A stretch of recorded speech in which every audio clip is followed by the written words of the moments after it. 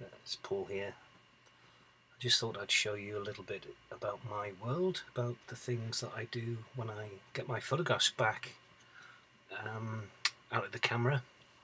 And as you know, I've recently been to Glencoe and the area around it, and these are all the photographs, some of which you've seen, some of which I've posted.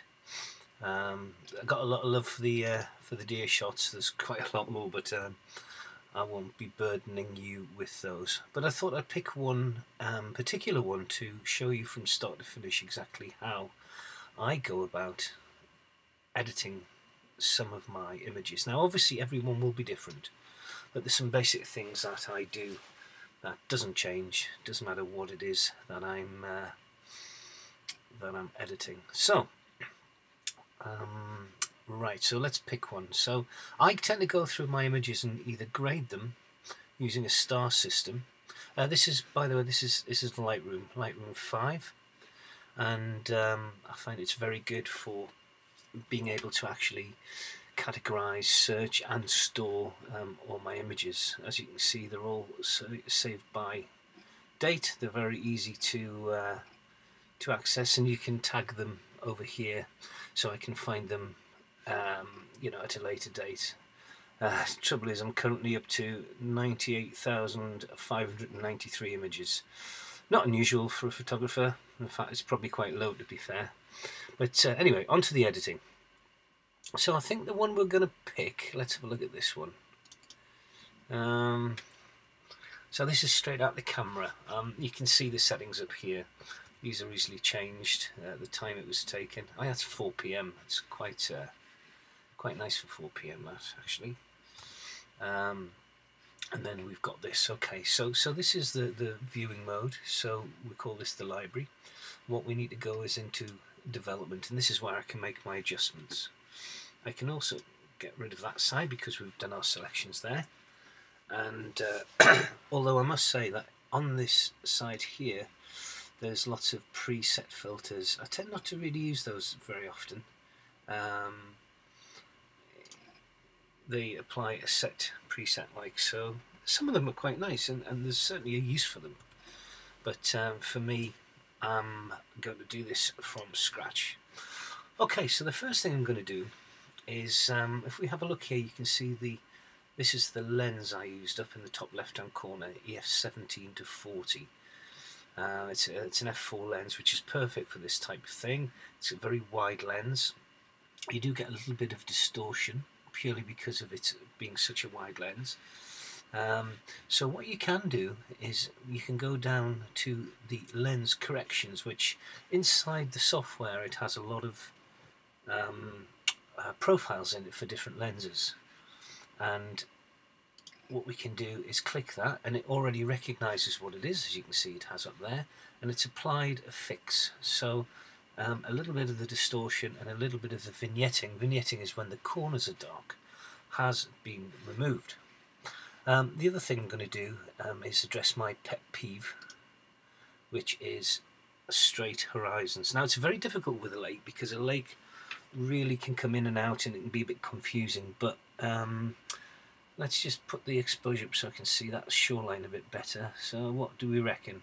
I think that needs straightened a bit. Now there's two things you can do. You can either swivel it on its axis here to get the one. It's probably that, but let's put it off a bit. Or you can actually use this ruler where you pick 2 points and draw a line, and you say, okay, so that's going to be the horizon, and it will put it for you there. Okay, it's going to crop it, and that's all good. Now the other thing you'll notice as well is because of the crop bar is up there, your tree, it's really weird. You see you've got these 9 squares which have 2 lines up and 2 lines down. The rule of thirds says that you should put your tree on a line, okay? And in fact that would be a perfect composition, because you've got it in a third there, and you've got it on there, so the horizon's on the third and that's on there. Of course that then changes the dimension of the actual shape. So if we just reset that, If we actually reset the whole thing again and put it back to normal, okay, and we just quickly reapply the that like so, and let's do the horizon very quickly again. It wasn't really too far off, so let's just pop it like that. Okay. What we can do when we're doing a crop is actually restrict it so it will continue to be the same dimensions as the photograph was taken. So as I'm making this smaller, it's locked. I'm sure you've all seen this before, like so. So you can,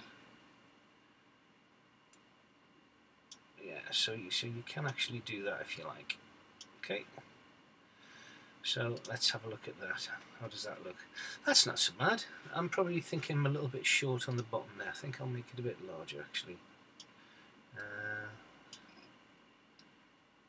I know that's slightly off. Of course, the other option, you know, I mean, to be fair, it's also absolutely acceptable to have it bang in the middle. That makes quite an interesting composition as well. It just depends what you fancy. It's what you like. It's very particular to what interests you, but I think I'm going to go for something like that. That's fine. Okay, so we've got the crop right. Now, if we have a look here, we can see there's lots and lots of different things we can adjust, and I tend to work my way down. I've also got a visual clue here to how things are. This shows you all the different colours and how bright and whether or not they're overexposed or underexposed. We've also got a nice little gadget here, which is this here. If I click this, if this was, as you can see, it's much brighter over there. If the exposure was a bit high, can you see that red here? This is telling me that it's clipping. That basically means it's so bright that there is no information left in those squares, so it really doesn't look very good at all. Luckily, the exposure the camera took was, as you can see, not so bad. It looks quite good. Sorry, I still think that horizon's just slightly off. Let's just get that like that. Yeah, I'm happy with that. Okay. Okay, so what else am I going to do? So I'm having a look here. It always pays to zoom in, have a look to see if there are any artifacts, anything that shouldn't be there. No, it looks all good. I'm not really liking this, by the way, but we can deal with that later. We can go into Photoshop and clone that out, although there is a clone tool here. This is okay for taking little dust spots off, but I'm not very keen on it for close cropping and anything that's, you know, you have to be very specific on that to make sure it doesn't look altered. I do like the fact that there's some light on this tree. Obviously the sun's setting over here, out of shot. Luckily, because of the way my camera was set up, there is no flaring. That's always a problem. But anyway, so let's go over. Let's have a look here. So looking at the histogram, it's a little bit to the left. The lumps are on this side, and we really want it probably here, especially for this type of shot. So what I might do is just increase the exposure like this. Now, this has made this side quite light, but look, it's quite frankly, it is a sunset, so it's going to be light. But I think I might just make it slightly less, like so. I don't even know if you'd even notice that. The other thing I could do, if I wanted to, is put this on. This is a way to graduate the actual brightness from one side to the other. So clicking on that little square, I can now draw a gradient, like so. And I can apply changes just to the left-hand side of the screen. So for instance, if I drop the exposure, only the left of the screen changes. So I can balance that up, I can make it much brighter. Obviously that's clipping now, so that would be no good. So I can do that, which is fine. But I think that is going to be okay, in my opinion. What I would say is that this looks a little bit mushy. I quite like blue and yellows in my photographs, and we've got nice blue in the sky. But I think we can make it a bit bluer. Now the temperature is something which you can set in camera, but of course with this being a CR2 file, which is a raw file, you get a lot of ability to alter it. So I'm going to just show you. So if I slide it to the left, you can see it should be getting bluer and bluer and bluer and bluer. Oh, no it won't, because I haven't click that. Okay, so now you'll see it'll be getting bluer and bluer and bluer and bluer, and you can choose how blue you like it. I like it quite blue. I quite like it probably like so. Now, what we've lost is the sunshine colour. So we have something here which is it's called a radial filter. It's a bit like the graduated filter we had before, but what you can do is you can apply it in a circular pattern rather than a straight pattern. So what I'm going to do is just draw this ellipsoid shape or rugby ball shape and pop it there, maybe slide it back a little like so, make it about that shape, and now I'm going to apply a change just within here, and what I'm going to do is warm it up. So I'm going to warm up the middle there, and as you can see that sunshine now looks a little nicer. I'm just going to make that a little larger. Okay, as you can see, maybe a little, if I go too much you can see that would be crazy, although it's quite nice actually that. Let's just knock that back to there. We've got a little bit of clipping there. It's not really a problem, but if you really wanted to be specific with that, all you have to do is drop the highlights a little, like so, that it will disappear virtually. Okay, so let's do that. So now we've got we've got more interesting image, more colourful. Now we haven't changed saturation or anything here. What we've got, we could do, we've got down here, we've got clarity, vibrance, and saturation. Clarity makes the mid-tones more contrasty. I mean, that's extreme. I use that sometimes. Occasionally when it's a little bit misty I might use it, but not regularly. What I do tend to use, saturation's thing you've probably seen yourself, because if you, can you see that? I've seen lots and lots of pictures like that with very, very vibrant colours, and I just not a fan of it being so vibrant as that. I quite like some vibrancy, so saturation I don't make normally a very small number, so that's a +3 there.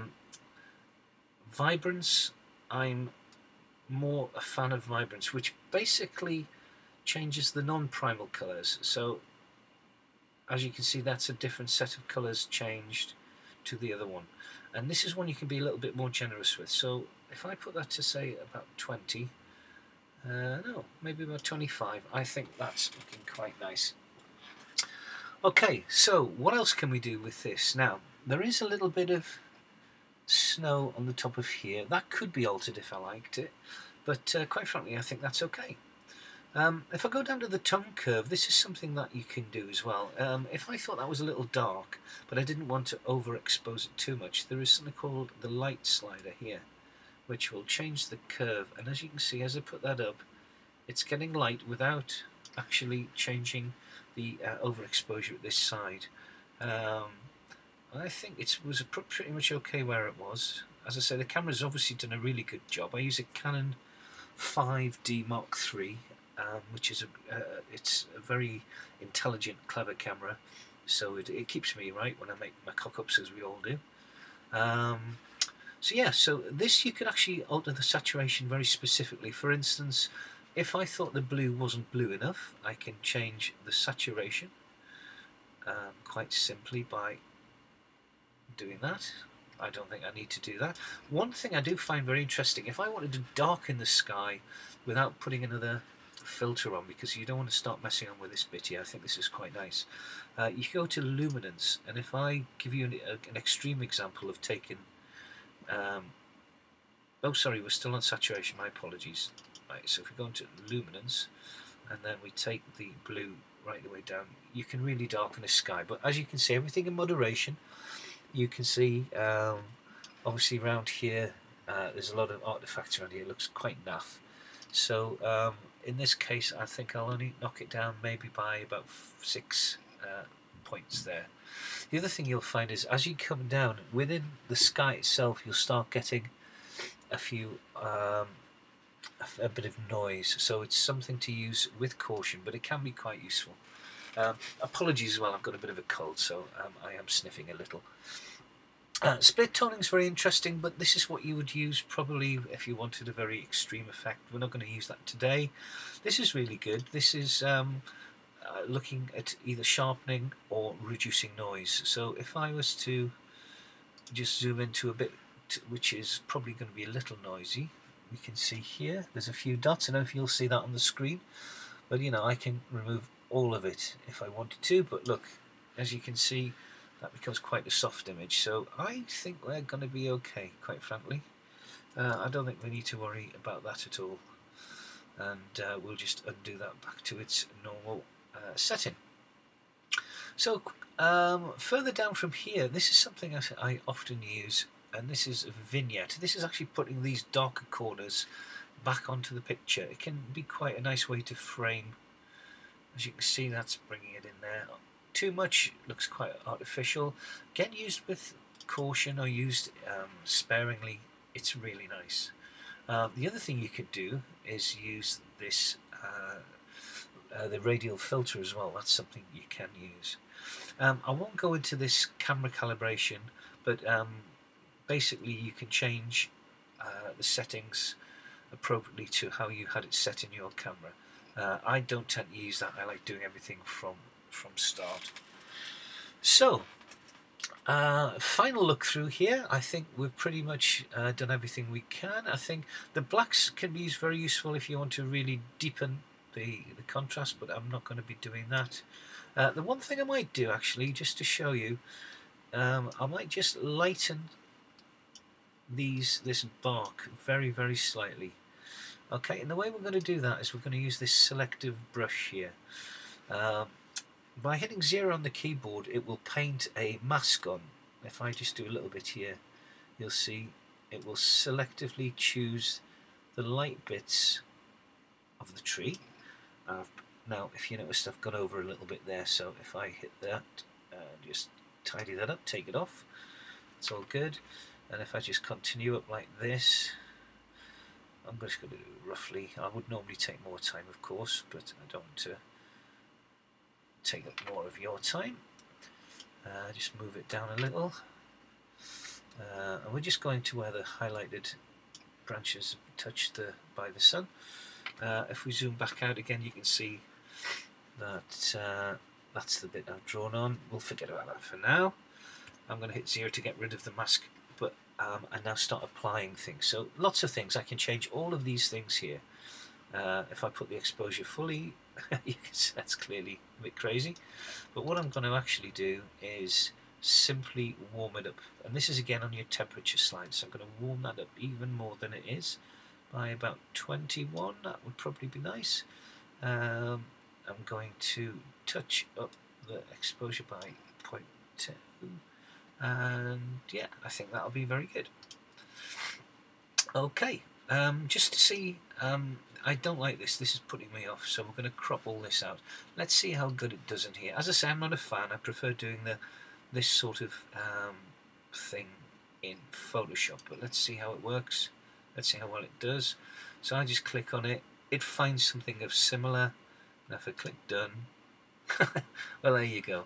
Not so bad, is it? That's pretty much done the job for me. So I probably would see, can you see there's a repeat of a clone there? I'd probably lose that in Photoshop. But quite frankly, I think that's pretty much the finished image. So I hope this has been interesting. Again, apologies for me sniffing on there. And I might do another one of these at a later date. And Happy New Year, everybody, because it's almost midnight on Tuesday the 30th of December 2014. So I hope you have a nice New Year celebration and a safe one.